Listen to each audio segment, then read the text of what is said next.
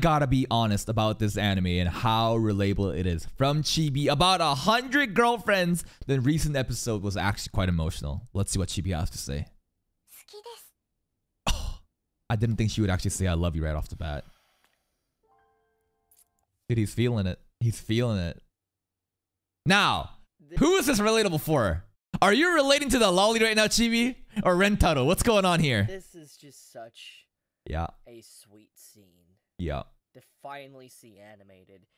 If you saw me do my live stream I made like earlier this year or last year, I talked about how this scene in the manga would be elevated to an entirely new level when voice acting. His voice is actually shaking. Like, he is deeply moved by this, and it was a great scene. Is applied to it. And my god, it really is everything I said it was going to be and better.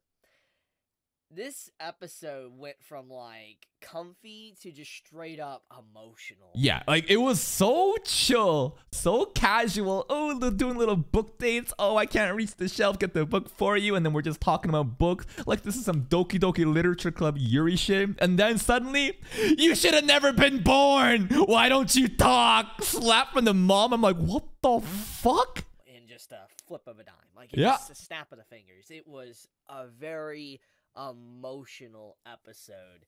This character just coming to terms with someone actually accepting her for who she is and her weird habits is just very relatable, I think, to a lot of people. I think a lot of people, regardless of, you know, how oddball this series can be with Rentaro trying to get 100 girlfriends, could sit back and be like, this man really is a Giga Chad. He really is making changes in these individual people's lives, making them happier and just making them better, their best selves. It's just and again, like I said before, it's like, man, Rentaro is so lucky, but then you guys tell me no, it's actually the other way around. It's the girls that are lucky to have Rentaro, and I didn't understand that until I saw Rentaro get the 4-leaf clovers for Hakari and Karane. And now this episode, he transcribed the entire fucking book into an ebook with voice acting so she can communicate with them. Like, the actions speak so much louder than words, and this dude actually is a Giga Chad. It's legitimately a beautiful thing to witness, and let's just... Yeah, we went from Pocky eye jabs to titty slaps to this. Like, the past episode was so much ecchi and... Sorry, not this recent episode, but the one before that with Hakane and Karane was a lot of fan service and a lot of ecchi to obviously bait the attention from the audience of sex sells. Obviously, it does. Like, you gotta see the upper thigh mole from Hakari. It's an important thing, but there was none of that in this episode. And in fact, I love that. They didn't lewd the lolly, and it was a very serious and emotional episode. Let's dive into this, because it's just such an emotional moment, and it shows a lot about, you know, Rentaro's character. It shows a lot about Shizuka, I believe that's her name, yeah, Shizuka, and how she, basically, how she felt very isolated and lonely. She felt like she was by herself, and when she meets this individual Rentaro, she thinks everything is done. It's over. She can't potentially ever be in his life and all that. She just, but she enjoys his company. She enjoys being able to communicate with someone, enjoying being able to just spend these very brief and just happy moments with him, sharing what she loves and enjoys. It is just such a nice and sweet bonding episode. So let's get into this. So basically, our main male character, Rentaro, he meets her in the library, and basically, he's just looking for recommendations, you know, just different recommendations, like genre, you know, different genres, like romance, etc. Horror, maybe? You know, this character... 4 ahoges. 4. What I say, guys? 4 ahoges. 1, 2, 3, 4. I've never seen so many ahoges in my life. Usually, there's just one sticking out of the top of the head, but she has 4 coming out from the sides. No, Shizuka, she is obviously a huge fan of fantasy novels. One of her favorite novels, clearly, she holds it around and has copies of it. It's a fantasy novel with some romance in it, and she's very interested. You can see her light up and excited as soon as she realizes that someone else has probably a similar interest as her, and I relate heavily with this as someone that reviews anime. And this is like manga, bro. This is like, I'm finally finding people that actually love manga or anime I can talk to, bro. Talks about manga and all yes. Hell, just look at behind me and all that. You know, as someone that does this often, I love talking about what drove me to even be a content creator and, like, just speak about manga and anime. I fully understand, you know, Shizuka's feelings, because Yeah, and like when you're in like high school, well, I'm sure it's different now, but like I was definitely more of a closet weeb because like you can't really talk about.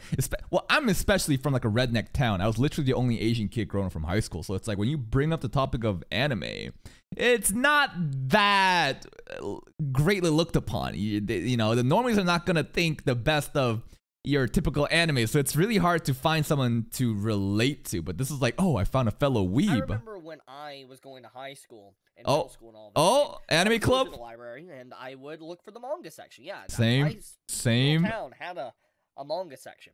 There was not a lot, but there was enough to be able to like look at. Oh, this is cool. And I would used to go there and pull out some copies. And in my head, when I used to pull out manga volumes from the local library and all that, I was just like, I hope one day someone comes up and is like, oh, I like that too. Because in that day and era, never happened. When I was going to high school, middle school, no, manga and anime, it was kind of shunned. Like, you know, yeah. Dragon Ball was kind of talked about, Pokemon was kind of talked about. Yeah, these shonen series, like everybody loves Dragon Ball, right? Everybody loves Pokemon, Yu-Gi-Oh! These are some OG series. But if you were to bring up, like, let's say, High School DxD back then, I wonder how it would be accepted. But overall, you were just kind of like a weirdo if you even remotely associated with any of that type of stuff. Like Naruto was pretty back then in high school too. I don't think Naruto was very fondly looked upon by the mass.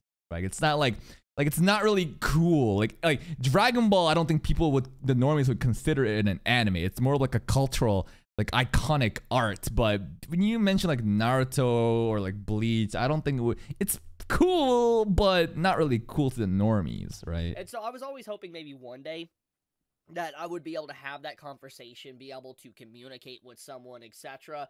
Sadly, that never happened, but thankfully, thanks to that, it drove me to be a YouTuber, to be able to talk with all of you guys online. But basically, the point of the matter is that, you know, Shizuka as a character, I fully understand her emotion and that happiness of being able to communicate with someone that enjoys the very same thing you do.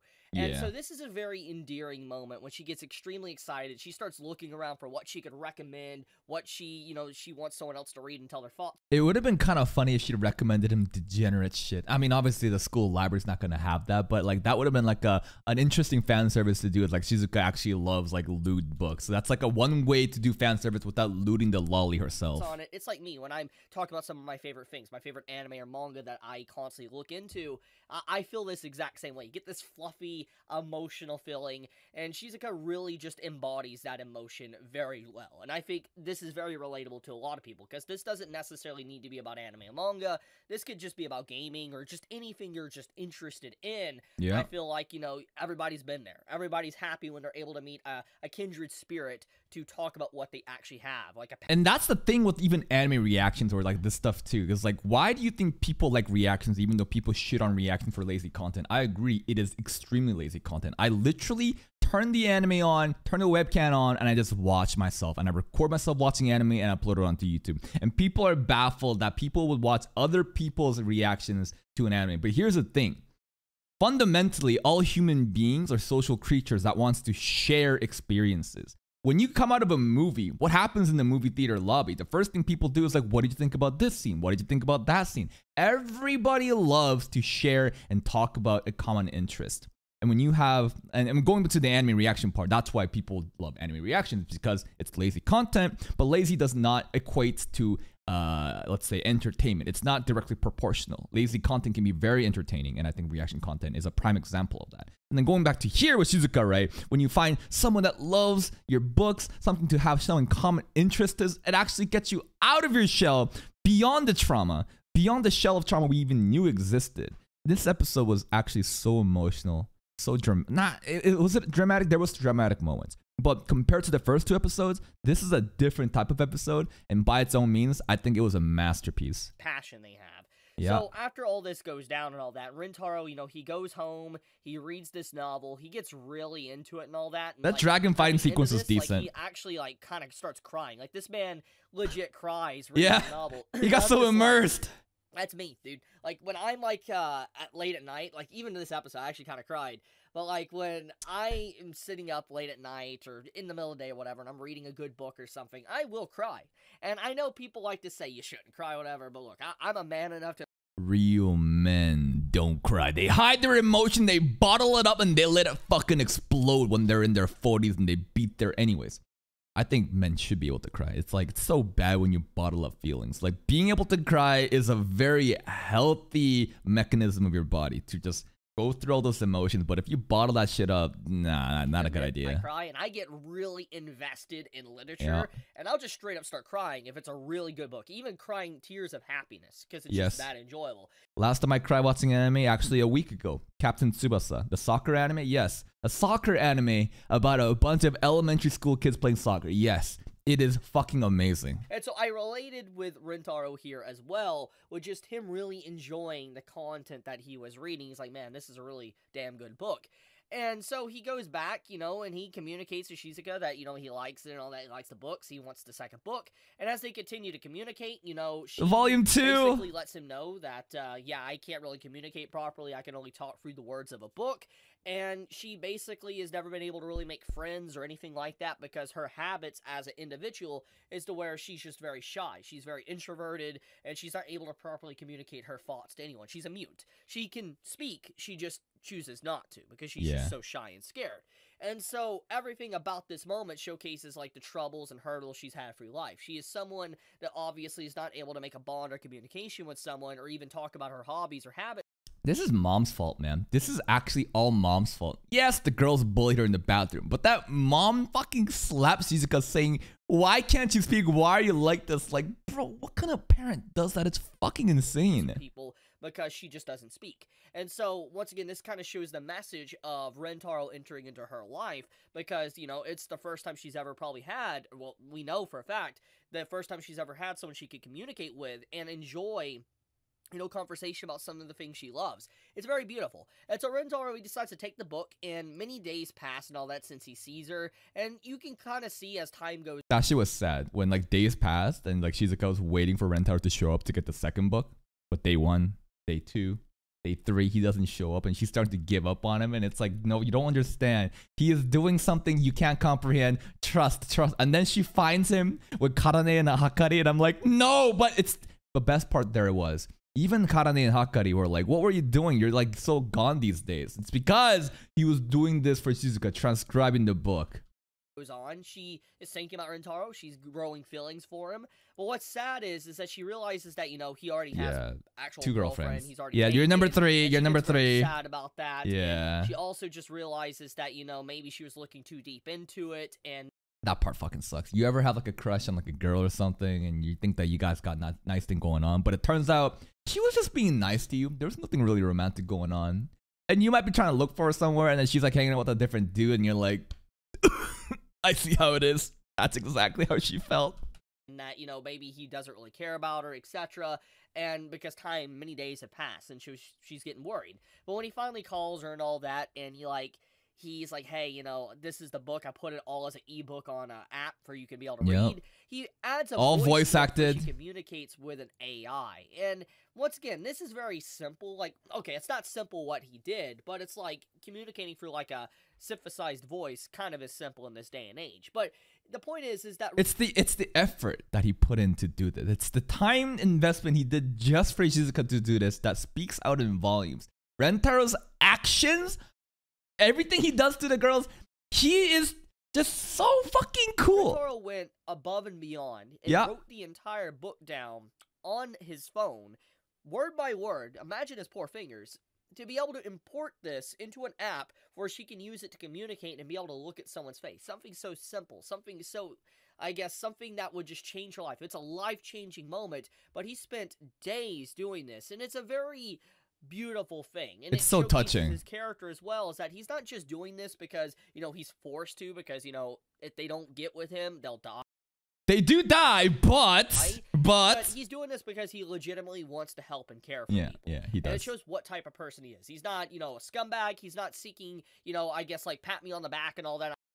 There has not really been any moments, like ecchi moments. Like in High School DxD, like Issei looks at Rias's titties and his eyes flare up and only thinks about his titties and groping them. But like Rentaro's never had those kind of moments. He has seen, you know, I don't know, some fan service, some Hakari or Karane, and he's thinking, oh my god, that's a lot of that. But he's never had these ulterior motives. He's such like a pure, wholesome Giga Chad. And I'm doing a good deed. He doesn't want that. He's just an individual that really is just trying to make people happy. And it makes him a very enjoyable character. I know people are quick to say the situation of 100 girlfriends is not realistic. It's, you know... No fucking shit. There's 100 girlfriends, and if you don't give love to a girl after you meet, they die. What part of that sounds realistic to you? Feasible. It's not something that would happen, and yes. Duh! At the end of the day, this is... A literal god shows up and tells you, hey, you're about to have 100 girlfriends. If you don't give attention to one, they'll die. What part of that did you possibly think was realistic? Fantasy story. It's a book. But can we not enjoy just something that is very wholesome when it is wholesome? And that's what's so cool about it. Just, it's really nice, a breath of fresh air, having a character that legitimately just cares about people. There's nothing else he wants, no ulterior motives, just wants to benefit them and help them out. Yes. It's beautiful. Genuinely cares for them. And so, just like, this episode of 100 Girlfriends is legitimately just sweet. It is a sweet episode, extremely cute, and Rintaro basically saying, like, you know, she's going to be added to the group, obviously creates the... Look at those eyebrows, man. Look how bold and manly those eyebrows are. What a Giga Chad. Love triangle into a love rectangle, but, or a love square, but it is just very sweet. It all ends well. Super adorable, and I'm happy. I'm happy by this adaptation. I love how Shizuka right down here. Look at her face. It's so cute. But I love this adaptation. They have done such a good job with it. There's no other words that really can describe it besides that. It's good. It's a legitimate good show. It's goated. Yep. I knew this was potentially going to be a good show because the manga was so good. I'm not up to date with it, for clarification. I know things, but I'm not up to date with it. But I do like this series. This is just legitimately good. But okay, I'm gonna... Dub video from Chibi as usual. Go like it if you like. But this video, this series, 100 Girlfriends, of all the weekly series we're watching right now, I think this surpasses Eminence in Shadow maybe for me. It's a different type of series for sure. Maybe you can't even directly compare it, so I actually won't compare it. But of all this weekly series I'm watching right now, definitely one of the most enjoyable series. Initially, it's a lot of ecchi and harem, right? It's a lot of fan service with Hakari's thighs. Yeah, you see that episode 2 was fucking crazy. The cat was going like this to Karane's panties, you know, like that shit was crazy. But obviously sex sells, and the author is trying to hook the audience so that they get the initial impact from, oh my god, look at those thighs. And then we get a sweet episode like episode 3. Completely different style. No fan service, nothing of that sort. Purely just a story dedicated towards Rentaro helping Shizuka. Shizuka's past so traumatic. Her mom fucking telling her, she didn't say why were you born, but she basically lashing out on her. I cried for this lol. I had no idea who she was. I have no emotional attachment, but because of how chill and happy the first 2 episodes were, and so then to a certain extent, so was the first half of the last episode with Shizuka's intro. That difference between chill, happy, just nonsensical fun to a dramatic moment, it just caught me off guard with such an emotional moment. I think that people will overlook this anime because it's a harem, because it's an ecchi. They think 100 Girlfriends sounds fucking dumb. Why am I gonna watch that shit? I'm gonna just stick to my Eminence in Shadow, my other hype shows. It is what it is. And you know what? If it's romance isn't really your theme, then go for it. But I think this show is a beautiful show, and people might be kind of shitting on it for the premise of 100 girlfriends. And yes, he will have 100 girlfriends, but that's not the point. The point is the lolly's very cute head pass. By the way, we'll do these live reactions on stream 7 a.m. every morning. So hope to see you there. Bye bye.